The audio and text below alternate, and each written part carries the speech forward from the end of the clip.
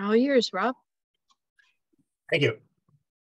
I'm Rob Menal, a member of Fauntleroy United Church of Christ in West Seattle. Thank you for joining us for this is the second seminar that we've called Exercise Your Power, Elections, Public Policy, and Lobbying. As I said last week, this series came about as a result of my increasing discomfort leading up to the last general election. Just before and just after the election, I voiced my frustration to Fauntleroy Church's senior pastor, Leah Atkinson-Belinsky. She politely challenged me to do something about my concerns. So after some period of reflection, I proposed three themes: election security, how public policy is made, and the value of the work of lobbyists. Pastor Leah, Associate Pastor Karen Fraser, and the church's Christian Education Committee all felt that some learning on these topics could serve to build trust or faith in our democratic form of government. Just gave it back. And further, this information could be helpful when talking with anyone who wonders if their voice is actually being heard. Last Sunday, we talked with Dr. Nahid Aftab, a King County election official, and she gave me at least great confidence that our mail-in voting system is absolutely secure. Now on to the next slide, Karen. This afternoon's session is Public Policy, How an Idea Becomes State Law. Through this interview, I hope you will get a sense of the considerations and strategy involved in creating and passing legislation. Before that, there are a couple of housekeeping things to take care of. One, Irene Stewart will function as the host and will admit audience members. Two, we ask you to add your name to the list of participants, and at the same time stay muted. We will probably handle questions live at the end of the presentation. And number four, we are recording this session, so in the future others can look at it. And last, it's our goal to achieve some understanding here, not debate. And we'll assume goodwill and respect for our guest as well as the members of the group. Now it's my pleasure to introduce today's special guest. She is Eileen Cody. Eileen's had three stellar careers. One is a group health Kaiser nurse specializing in rehab and multiple sclerosis. A second one as a founding member and officer of the Service Employees International Local Union. And that was followed by her third career as a member of the State House of Representatives. Eileen retired this year after representing West Seattle for 28 years. And for 2 decades or more of that time, she chaired the House Healthcare Committee. And that's where I first encountered Madam Chair Cody, having testified in front of that committee many times. Since I retired 13 years ago, Eileen and I have become better acquainted. We have many mutual friends, but also because she championed legislation that I presented to her on behalf of the Crohn's and Colitis Foundation probably 3 or 4 sessions ago now. Today I count her as a friend. So Eileen, welcome, and thank you for joining us and participating. So on to my first question. So when a constituent comes to you as a legislator with an idea for legislation, what are your major considerations in deciding to sponsor a bill or not to sponsor a bill? Well, I'd say luckily, most of the time when I've had constituents bring issues, I have agreed with them, their take on things. I can think of maybe one or two, probably only one occasion when I didn't, and it was somebody that actually ran against me, and then we talked about what their platform had been, and I didn't necessarily agree.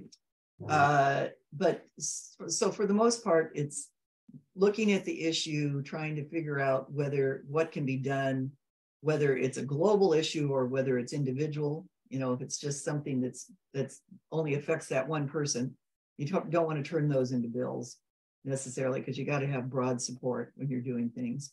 But I can think of a constituent that had brought an issue about they were preparing for emergency. They were part of the ham operators that are on the emergency management system. And I worked with her to work on a bill. And it was actually something that was not going to be controversial. So I ended up handing that to a freshman because it was, and since it wouldn't go through my committee, it's also easier to hand things to people when they're on the committee, to have them take care of it. So it's those, but you have to work on developing what the bill would look like and making sure that there's some support outside of the 34th district. I'll phrase it that way. So they're more global issues. So when you agree, or you say you like the idea and that you would sponsor the legislation, how does it actually get turned into a draft bill? Who does the writing? We have the staff, because I especially, having worked with my staff pretty closely through the years, always wanted the staff to do the writing, and my staff always preferred that instead of having the constituents writing things or interest groups, because a lot of times it's the style of writing to try and make it fit in with the RCWs, and to make sure that like it doesn't conflict, that there aren't conflicting and the RCWs are revised Code of Washington. I shouldn't use all the abbreviations. But that's normally, I would ask the constituents to work with the staff, and that's how and I would be involved, but that's how we would develop things and get a bill written. And if it's a group of people, then we try to get, like I would try to get a Republican to be on board, you know, and see if they have colleagues or you know, other members of their group in other districts that they can talk to other people. So when you say your staff, who do you mean? The committee staff or your Committee personal staff? Committee staff. And could you describe that a bit, please? It's nonpartisan staff that actually they're having their 40th, I think it was 40th anniversary. I can't remember how many years they told me. They did this week, they celebrated an anniversary of how many years of, I think it was 40 years of having nonpartisan staff. And that's, you know, most of the states do have some, the committee staff is nonpartisan. And then we have partisan staff that work for each of the caucuses that get assigned to the committees, but they're not who's drafting the bills or doing anything like that. They're just monitoring for the different caucuses. So having it drafted by nonpartisan guarantees for everybody to know that we're not trying to get shenanigans to push things through. So that's one of the reasons to have them drafted by the nonpartisan. And so in your instance, as the chair of that healthcare committee, you would ask somebody on the staff of the committee, how many people are on that staff, and do they specialize in some degree? They do. Sometimes they get moved around, but I actually had, well, one of the people on my committee has worked for me for 20 years, over 20. So definitely it was, and had come out of the Department of Health. He had worked over there and then came on to staff with us. So they have healthcare background, or they end up developing a specialty in the area, because, you know, the healthcare committee covers the professions and of course hospitals, as you well know, and then health insurance, which that's another kind of specialty for so they kind of divvied things up amongst the staff so that there would be somebody covering all the different areas.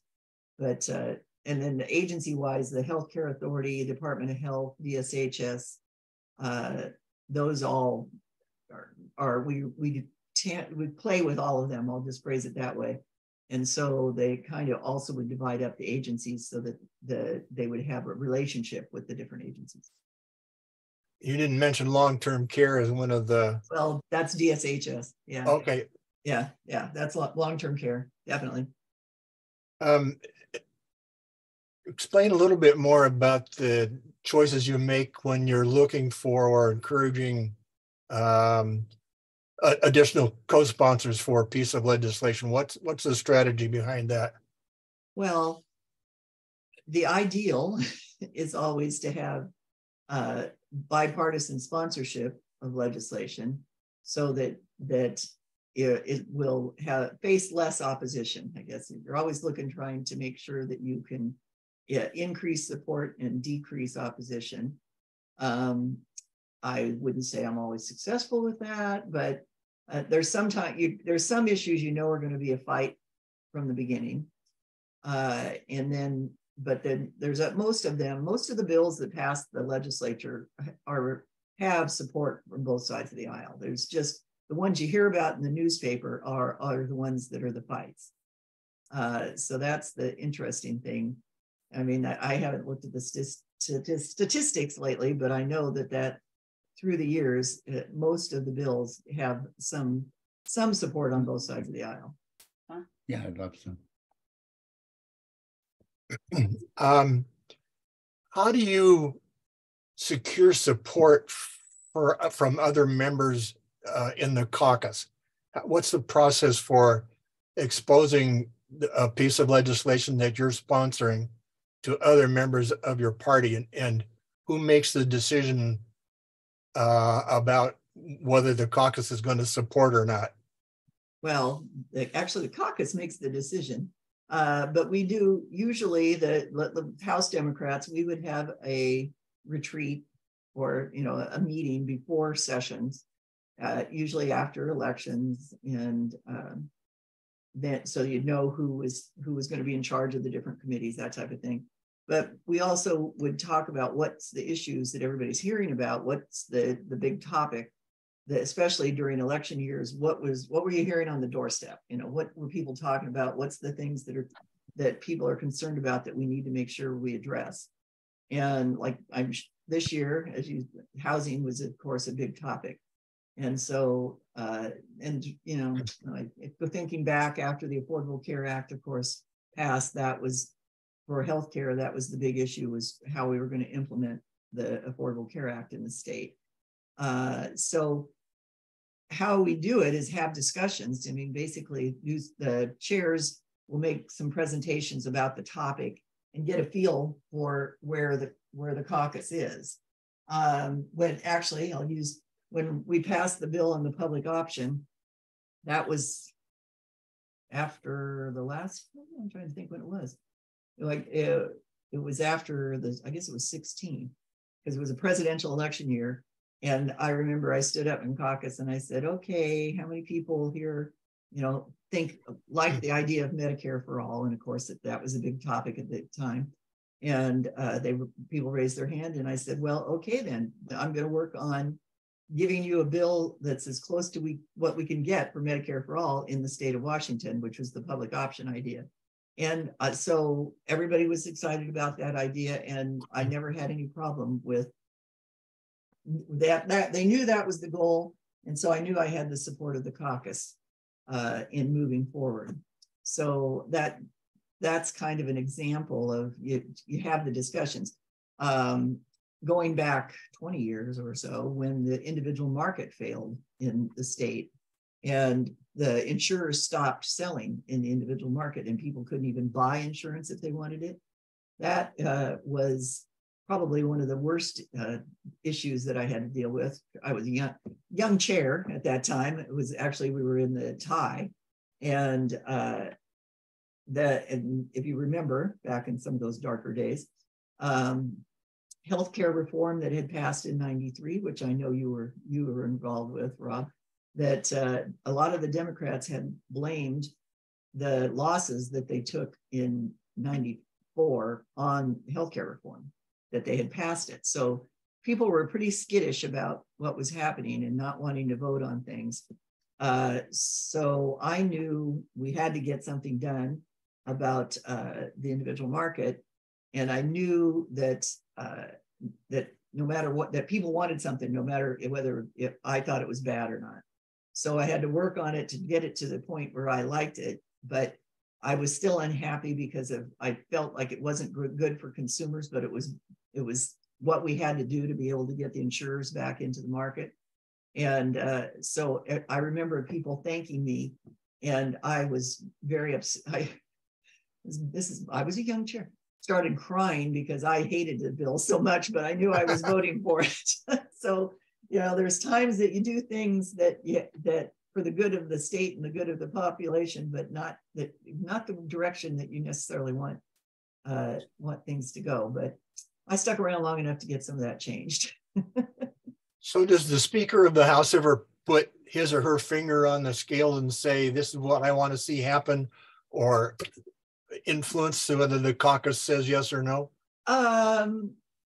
Well, some influence. I mean, of course, the Speaker has some influence, but it also depends on the expertise of the individuals. Like, because I was a nurse and into healthcare policy, neither one of the speakers that I've worked with really ever gave me much grief. If it's somebody that isn't as deep into the policy in that, or a new chair just starting to learn, then they might get influenced a little bit more. But it really depends on the individuals that are working on the topic. And I have seen it when, actually, I can think of a couple times when the speaker wanted something to go a direction and the caucus was split. And we always had an agreement that if at least 50% of the caucus has to support something for us to move forward. So that was always one of our rules. Backing up a little bit, when you have a bill drafted and it's ready to go, who decides what committee it goes to? The majority leader. That they review actually, I'll have to back up. First of all, we have a group that's Committee on Committees. When every 2 years, when the House reorganizes, decides who the chairs are going to be for the committees, and kind of decides what the committees will be, first of all, and then the jurisdictions of the committees. So different things get moved into the committees. As an example, the healthcare, we would get a lot of bills. We were always the judiciary is number one and healthcare is number two in policy committees about how many bills come through.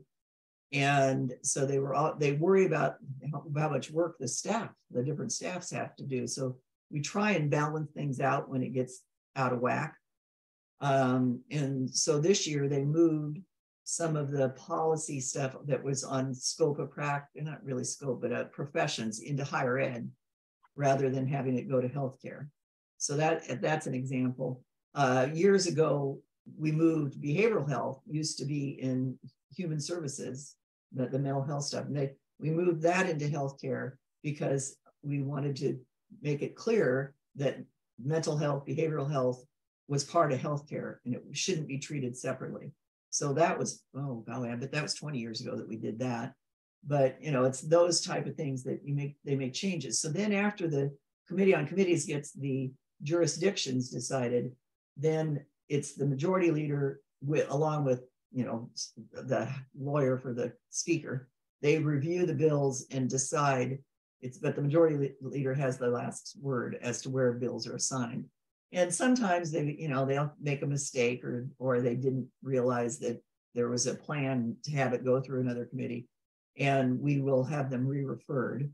Or sometimes if they want to kill a bill, they have it re-referred so that it's taking extra effort to get it moved forward. So that happens actually, if when we would have a lot of bills in healthcare, if it was not very much policy, but a lot of money in the bill, then I would ask to have it go to appropriations so we didn't have to take the time with it because it was going to have to go there anyway. Well, I thank you for that. I just learned something. I always thought it was the code revisor's office that made the decision of what committee it went to. No, majority leader. I just thought we dropped a bill in the hopper and it came out and it was assigned to a committee. All right. Shame on you. You mentioned referring bills to a freshman legislator. Expand a little bit on what the rationale is behind that. Why would you do that? Well, you want them to learn the process of how to get a bill through the whole legislature. You want them to have, as a freshman, you want them to have some success. And so, especially if I had freshmen on my committee, I would pick bills to have them, you know, as the chair, everybody wants you to sponsor their bill. Well, I'm, you know, no, you can't do that. So I would usually take the ones that would be either something that I was invested in and wanted to see happen, or that might end up being a little more controversial or needed work. So what I tried to do, a lot of the agency request legislation is not controversial and is an easy learning curve for people. So those are ones that I would always try and give. And when I say give them to a freshman, I would ask the freshman to be the prime sponsor and then tell them that they needed to go talk to a Republican, you know, who I thought in the Republicans that would be supportive of it, so that they would learn to work across the aisle with individuals and to find out who was interested in topics. So it's a learning opportunity. Does it also have a political benefit in Sure. Oh yeah, because the next election cycle? Right. You want freshmen to have some bills to be able to point to what they've accomplished. So yes. And you know, actually, I also would try and give bills to the Republicans, especially, you know, if most of the time, if they're in safe districts, there was no reason not to give them a bill to have them be able to take, because you know, if I knew a Democrat was never going to win in a district, I didn't have any problems with giving a bill to a Republican to have them start. And that makes for goodwill across the aisle. I'll just phrase it that way. Is it unusual or usual for a bill to take more than one session to become law? Oh, it's pretty usual. I mean, there's, as I said, if it's agency requests that or a governor request, those are usually have a little more clout behind them and are easier to get through. But well, I as an example, I think I saw in the paper today they're finally passing the state dinosaur, which we get bills like that from kids. You know, the different classes will come forward with ideas. The state dinosaur bill has been around at least 5 years, I think, 4 or 5 years. So, which is, you know, that kind of, you think, why are they wasting their time with that kind of stuff? But it's also a civics lesson for kids. So we've done, you know, I don't know whether we ever passed the state candy, because that was turned into a controversy between Almond Roca and Applets and Cotlets. So I don't remember whether that ever passed or not. But East versus West. Yep, that's right. That's exactly right. And then we have, you know, state fossil.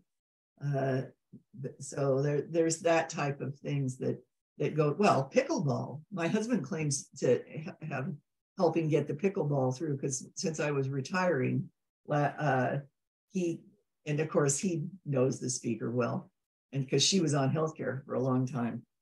So he had called me and said, where's the pickleball bill? Why isn't it moving?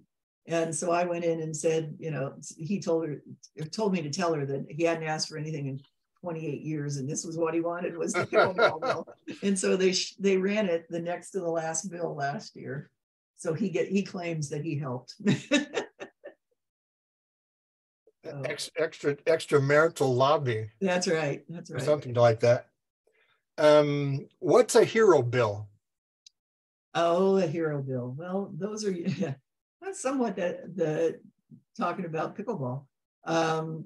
Hero bills are usually something that out of a district, and it's usually specifically for an area or for a group, and they're usually pretty easy, and that it will help people in their getting reelected.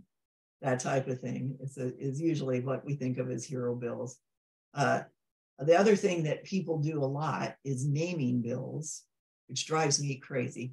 I wouldn't let a bill out of my committee if it had a name on it. I hated that.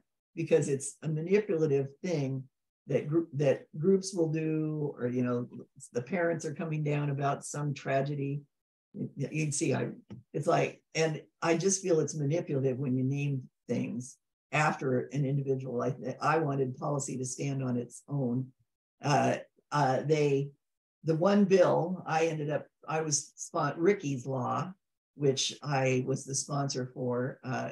The advocate for it kept wanting to name it Ricky's Law, and I wouldn't do it in the House. It went out of the House, and then she got the Senate to do it, and asked if it was all right. And I said, I won't kill it if it's, if you do it in the Senate, but I'm not doing it in the House. So that's what happened, was the Senate amended it with the name, and it ended up. So yes, that's the one bill that I had a name on it that I sponsored.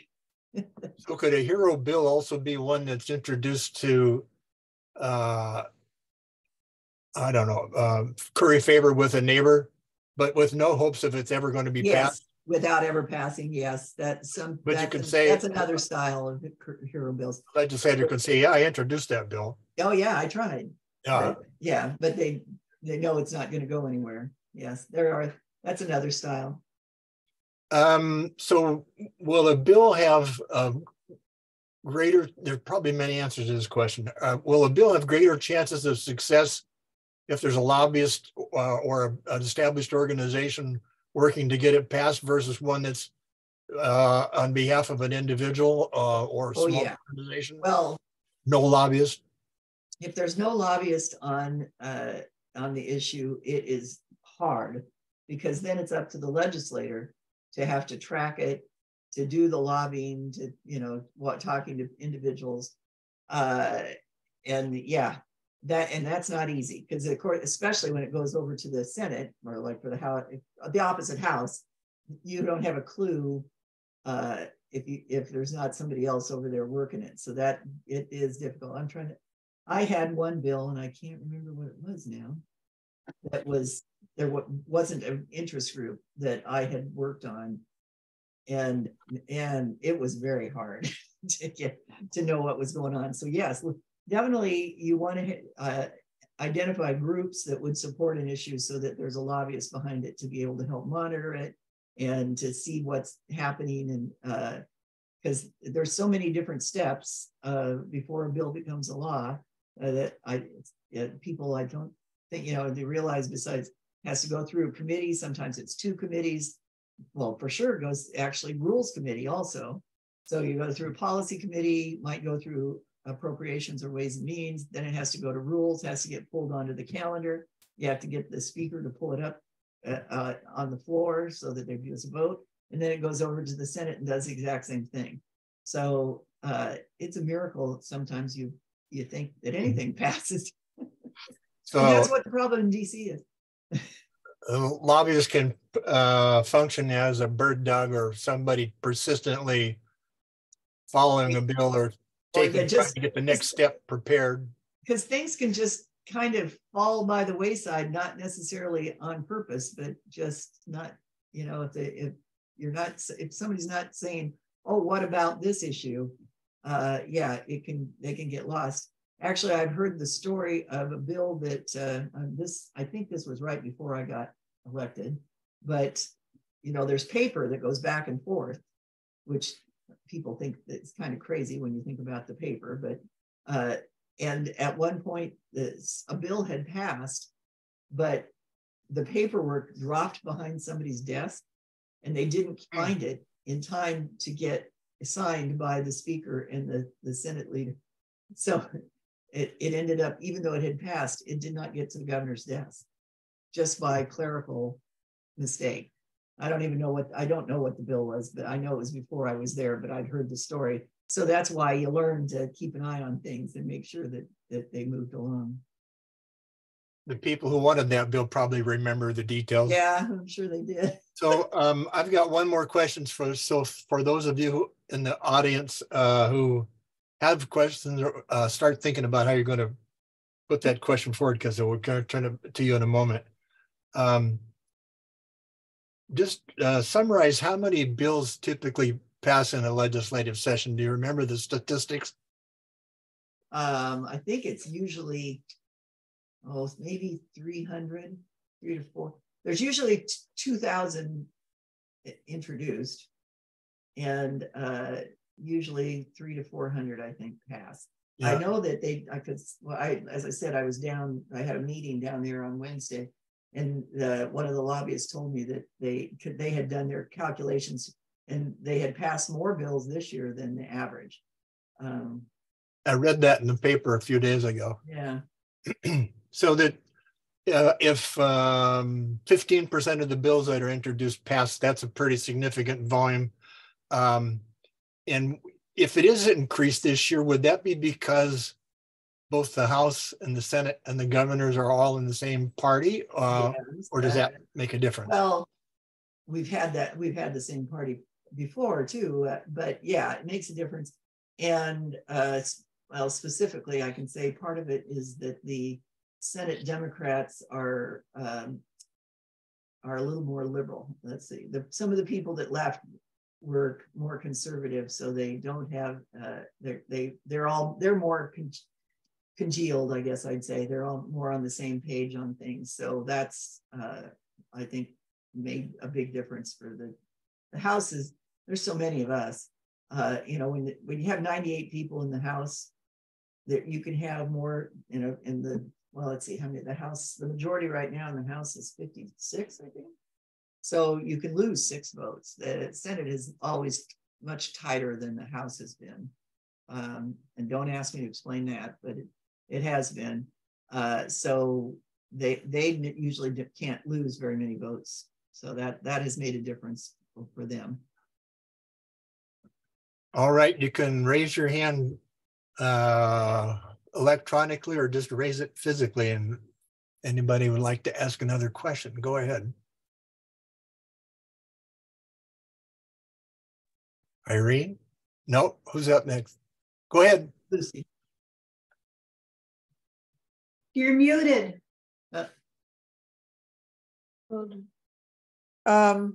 When was the last time the Republicans ever had a majority in this legislature? They haven't had the majority in the House. Well, actually, boy, I don't even know when the last time they had both. I think it was 80 something when Spellman, Evans, wasn't it when during Spellman administration, or was it before that? Yeah, when was it Spellman that called them Neanderthals when they were something about trying to get the budget passed? He was mad. He got mad at his own part. Yeah, I think it was Spellman. So, but the House Republicans actually, wait a minute, I take it back. They were in charge of the Locke, the first 2 years of the Locke administration. Because I was in the minority. My first 4 years, I was in the minority. So 95, 96, the Senate was Democrat, but the House was Republican. And we were so far in the minority. There were only 38 Democrats that, and I remember my freshman year asking another Republican freshman about something. And she told me, we don't care what you think, we don't have to, which impressed upon me that wasn't the way to win friends and influence enemies for the future. Just phrase it that way. But then it would have been 97, 98. That was the Republicans were in charge of both the House and the Senate, because that's what the year that the Locke did so many vetoes and he was the master. Everybody gave him the credit of being a master with the veto after that year. So that's the last time. And then so the House the House was tied then for 3 years, and then the Democrats have been in charge since then. So let's see, I always have to go since 2002. Thanks. Who's next?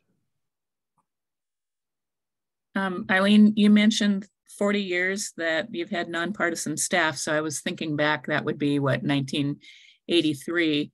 And I recall that the House was tied in 81 and 82. Yeah, that's right. So was that an outcome, do you think, of having? It might have been. I'll have to. It might have been the first time they were ever tied. I remember they were really trying to figure things out, and I worked down there at that time. Right. That was the first time they were tied, I think, because Yeah. I'm pretty sure that we were only the second time in state Hmm. history when Do you want to ask? yeah. I actually, that probably is when the nonpartisan staff came about. Yeah. I'll have to ask one of my former staff people if that was the case, because it was always that way. It was for me, so I never worried about it. Yeah. Let's Hey, see. Dennis. Yeah. Dennis had a question. Perhaps it's a better question for next week, but you mentioned lobbyists, and maybe I just have a wrong impression of lobbyists because they have a negative connotation, but evidently lobbyists are advocates for different things. I'd like to hear from the perspective of the legislators, what purpose are they serving for you? Well, a good lobbyist is there to educate you on a topic. And actually, the really good lobbyists will say, okay, this is the pro and this is the con. And they know who's going to be opposed and will tell you who is opposed.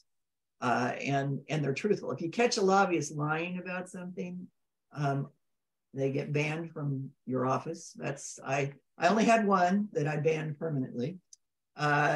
That lied about something and lied about me. And so that was the end of that. And so that's, if you talk, and I'm sure Susie next week will talk about this and Rob can too. That's their reputation is based on telling the truth. And so it's not in their best interest to lie about something. So, but they really have to know the topic and be able to educate on the topic. And now when they leave, and there's some lobbyists that leave things out that you learn that also, but omission is not exactly the same. It's a sin of omission, I guess, but it's not it doesn't get you as upset about lying about something. I guess I'll phrase it that way. But when you think about lobbyists, yes, there's always a negative connotation that comes with it, just because I think that, I don't know why, it certainly has moved that way more and more. But there's also the lobbying for the patients. We have patient advocates that lobby specifically on different disease groups. There are, so we call them white hat lobbyists. That's the other thing that we refer to some. And the ones that are all, let's see, the other group that we call the oilies, that all of the oil and gas lobbyists are the oilies. So, that you do classify people into different groups, but they all have a purpose, and they really are there to educate, not to try and gum up the works. Well, not always. We'll go into that in greater detail next week, Dennis. And Lucy has her hand up. Actually, yeah, it's Terry. It's Terry. Oh, Terry. I've heard of some states that have taken verbatim, like especially for gun control, right off of the organization. You could see the same words in the bill. To what extent is that happening in the state of Washington? Do you see organization bill or what they've written up in their organization in the bill itself when it comes before Congress? That kind of goes back to what I was saying earlier. Yeah. About having the staff, the nonpartisan staff drafting the bills. By having this nonpartisan staff draft things, you won't see that. So I don't think that we in Washington have much of that. So all bills are drafted by nonpartisan staff? Not all. All goes through. But we try to get them drafted. The staff much prefers to have them drafted by themselves, because they end up having to clean up things when it comes through the committee, and it's more work for them if they didn't draft it originally. So it's, how did I, the good, a good chair understands that and makes sure of it. The newer ones may not know it, and so they don't force the issue as much. But like I always made all stuff go through the committee the committee staff as much as possible. If I knew about a bill being drafted, I would say, talk to so-and-so so that they make sure. You don't have to, the code reviser will draft bill. I mean, people can write up a bill and basically give it to the code reviser and ask them to draft the bill. Some lobbyists do that, but that's not, the code reviser, that's not their best, they're not their skill necessarily, because they're just reviewing all of the RCWs when things come in, and they may not be the person that knows the most about that topic area. So I could offer something else on that. The Hospital Association would have our legal counsel sometimes draft legislation, and the attorneys were very competent. But we'd also understand that our draft didn't have to be the final version. There were going to be amendments along the way, or people who have improvements that were worthwhile incorporating. And I think I remember there were boilerplate bills that were introduced from time to time. The conservative organization called ALEC is one that's been known to do that around the country. And generally speaking, if I remember this right, those boilerplate bills didn't get very far in the Washington State Legislature. They didn't have that much respect. Right.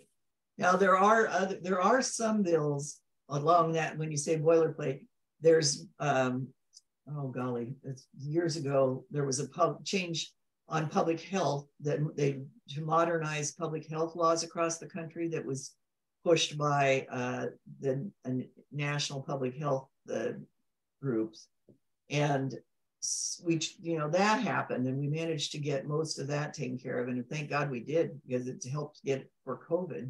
It was like the emergency powers and that type of stuff. And then the other thing that is somewhat boilerplate is now with the compacts for healthcare professionals, to be able to have a license in one state and be able to move around using the one license. That's what these compacts, and it's compacts between the states. And for those they're drafted, the language of the bill is drafted by the organizations, like physical therapist was the first one that was passed in Washington State. And then each state has to pass the exact same thing for the compact to be valid. So there's some things like that, but even those are not easy to get past necessarily. So, how many people are involved in that process of rewriting is that a big group or a small? Well, the staff on each committee, there's usually, depending on the size of the committee and how many bills come through it, there's at least 2, if not 3 or 4 on each committee.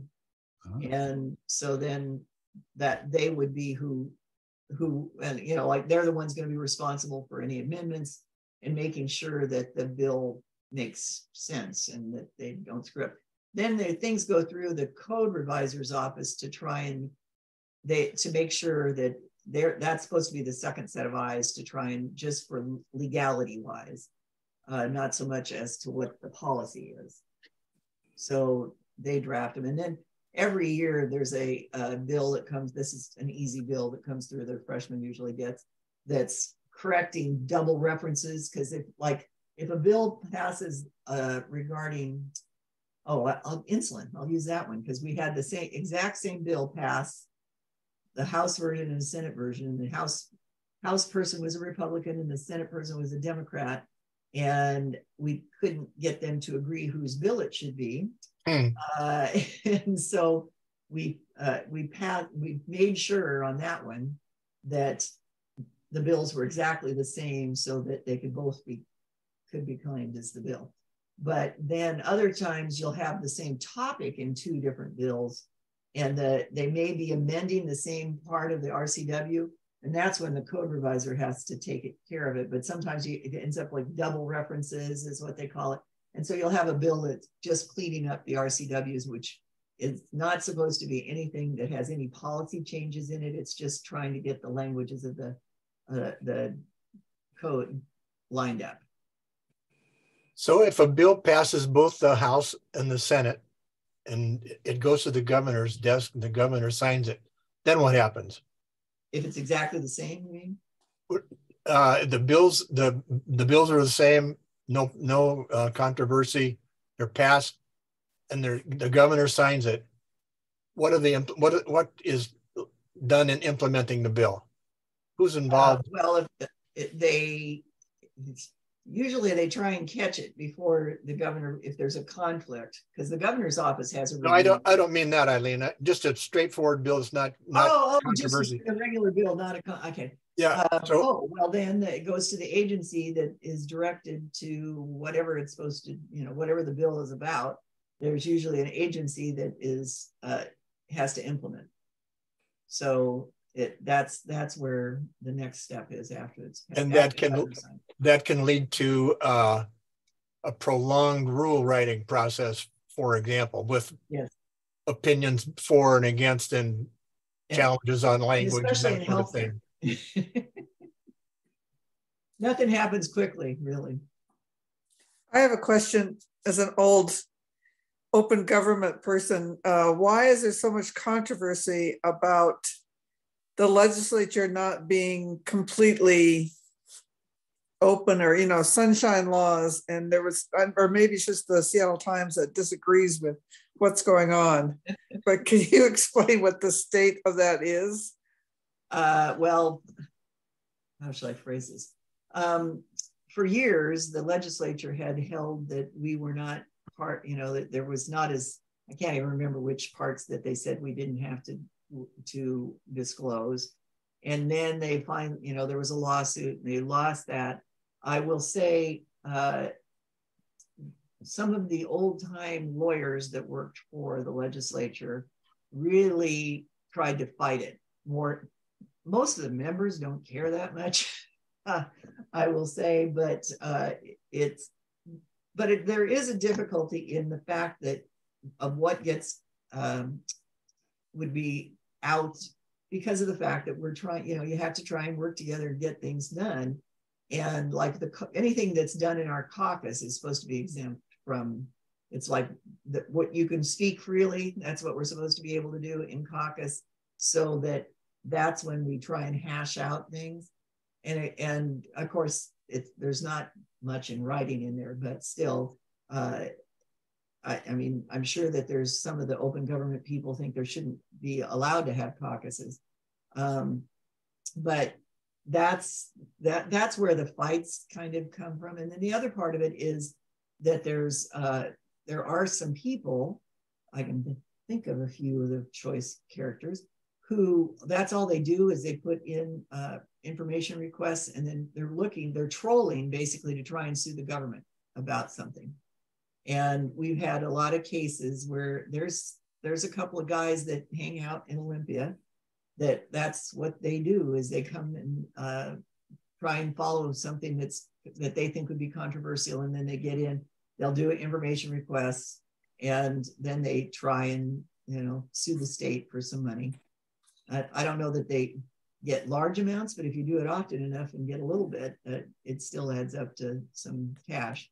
So that's where some of the conflict about it, it's not really the press, although the press gets so cranky about it.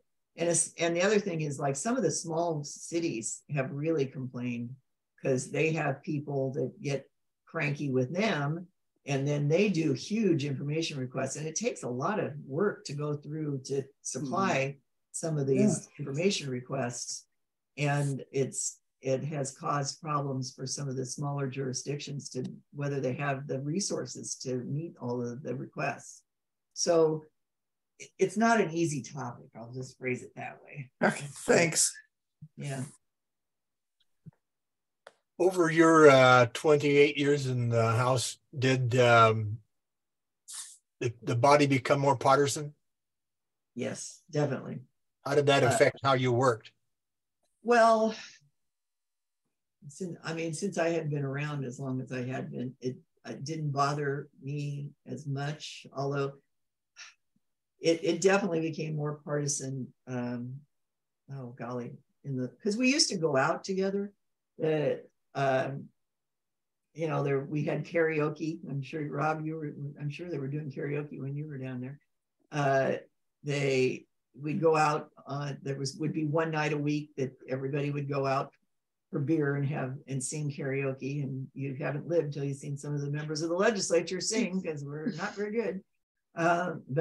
But it was a chance not only to talk to one another across the aisle, but also the House and the Senate, because it was both groups would go out, and that they aren't doing that anymore. We also, the rule that about this is one that's interesting. Every lobbyist taking people out to dinner, and that used to be common, that you would have, you know, maybe I would go out with the head of my Republican counterpart, and then the Senate, we'd have the equal Senate people, and you'd discuss topics, and not that you necessarily would agree on things, but you would at least be out and seeing each other and get to know one another outside of the legislature. And now we have a rule that you can only have 12 dinners a year, and accept 12 meals. And that was because we had a legislator that was living with one of the oilies, I'll just phrase it, and went out to dinner every night and charged it on his account. And it was like over, I don't know how many, thousands of dollars worth of meals from the same person. And so then everybody gets punished by this. And that rule, I think, has hurt the legislature a lot, because you really are not developing the relationships that we would when breaking bread with somebody else.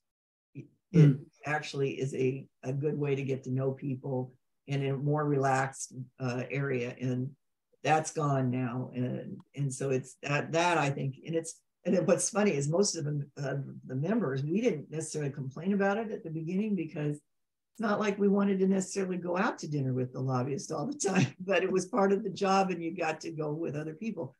So now it's hardly anybody is going out. I'm sure it hurt the restaurant industry in Olympia too, but that has been a big change. And I can't remember how many years now it's been. Probably 8 years.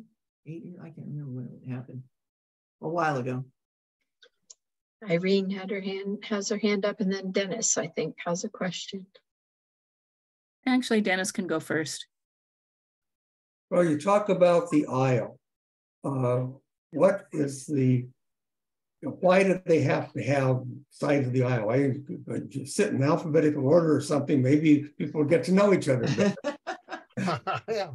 Well, it's funny that you'd say that, because actually, when our majority gets bigger, like right now, there are a lot of Democrats that have to sit on the Republican side, and they do pick out who will, the assignments of where you sit are made by the whip. That's who, and our office assignments are made by the whip. So it is not, we don't get to decide that necessarily. Now we can lobby him. With the big Joe McDermott was the whip, or not? No, he was. I guess he wasn't the whip then. But he was in charge of it for some reason. Whoever the whip was gave it to him to do, and he used to joke about that he liked Jamesons if he wanted an office. And strangely enough, no one ever gave him any Jamesons, but that was his line that he would tell people. So they keep them separate. I think it's just tradition, because we do it in committee. It's like basically Republicans sit on one side, Democrats sit on the other. So that's, the aisle is part of the world, I guess. Irene. Well, just a side note to Dennis, you'll find the same thing in Parliament. And if you go up to Victoria, and the aisle is exactly the width of 2 swords, so that they couldn't kill each other. So anyway, Eileen, it's always so great to see you. And I'm just wondering, are you working on any issues now that you are retired from the legislature? Because you still have an amazing amount of clout and influence. And so I'm wondering if you're using it for good. or evil.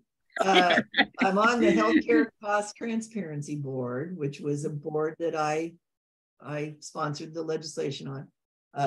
Rob may not agree with me. The Hospital Association hated the bill, but I won anyway.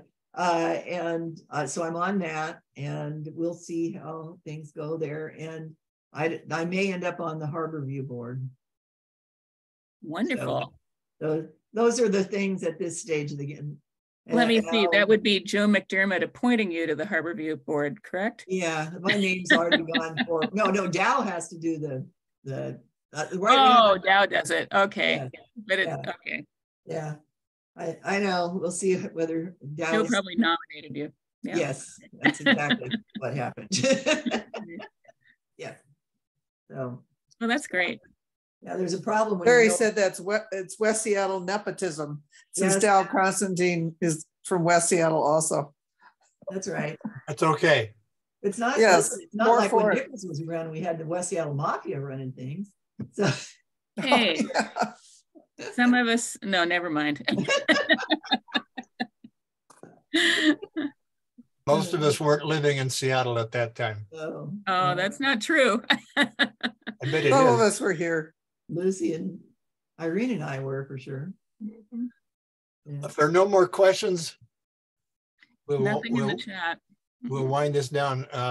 Thank you, Eileen, for participating and giving us the spontaneous, honest answers. I Yes, always thank got you. myself in trouble. A lot of fun.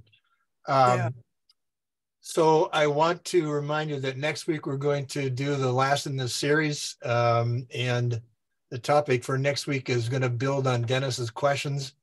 And the title of the presentation that I started with actually many years ago, but I think it still works, is lobbyist is not a 4-letter word. And I think that I will try to help people understand that lobbyists can do a lot of positive things. And in our government, if we didn't have lobbyists, we'd have to invent them. So with that, thank you again for participating, and I hope to see you next week. All right. Thanks, Eileen. Love, Thank peace, you. and happiness. Thanks, Eileen. Thank you so much. Thanks, everybody. Thanks, Rob. Yeah, Bye. thanks. Thank you.